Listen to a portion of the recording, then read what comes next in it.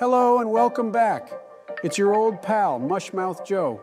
I just wanted to do a quick follow-up on Darrell Brooks, or as some of you may know him. The defendant. I've started multiple videos like this one, but I keep abandoning them. I guess I'm a bit tapped out on the subject.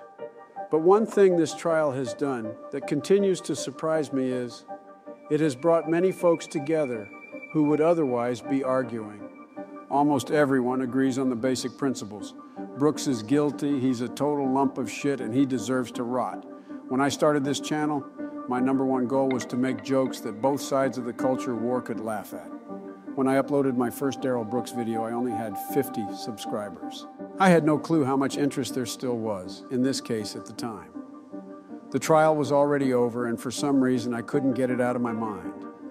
So after getting so many views on day one, I was thrilled.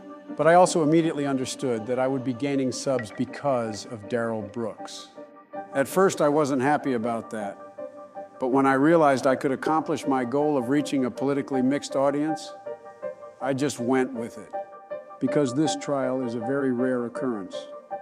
It may be the first time since before 9/11 so many folks agreed on the same issue. But unfortunately, all things must come to an end. And I just can't listen to Darrell's voice anymore. He makes me sick.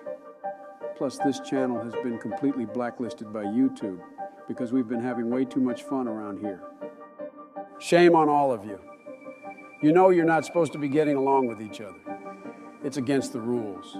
So I've started a second channel as an attempt to at least try to do as the YouTube overlords have suggested, to not use so much clipped content from other YouTubers. But this channel isn't going anywhere, and I'll be busy with both. This one will remain the primary channel, but I am currently focused on the other one. This is temporary. But some of the content posted here may not be what you're looking for. No one will be offended if you skip some or even most of my other videos. I've got a few other ideas before Sarah Boone's trial begins, but it all depends on how much fun I'm having on the gaming channel, where we'll see how things go. For now, I've got a quick update on something that happened regarding a witness in the Brooks trial. Check it out. She answered my question live. My question to Corey Runkle was as follows. How badly did you want to punch him when he was allowed to verbally abuse you in the courtroom? How bad did I want to freaking hit him? If you guys didn't notice, while I was in court, I was smiling. Me smiling means I'm holding back my anger, and I'm thinking, hey, it was like, you're lucky you're in handcuffs because, you know what, you're lucky you're in court. Otherwise, if I was to do something, I would be put in jail too. Because I was told by the feds and all that stuff not to do anything. Otherwise, I was going to be put in jail.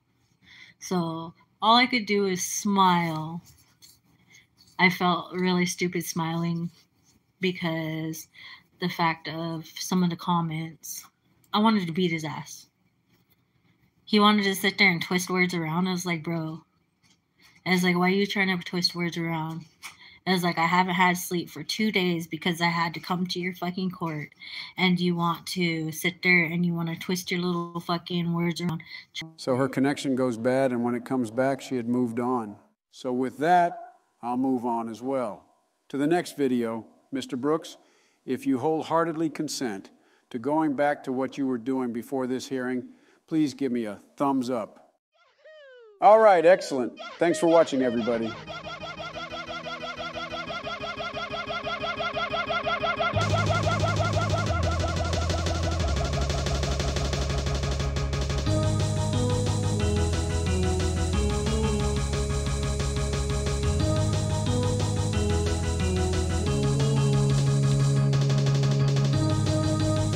True international average of pressure.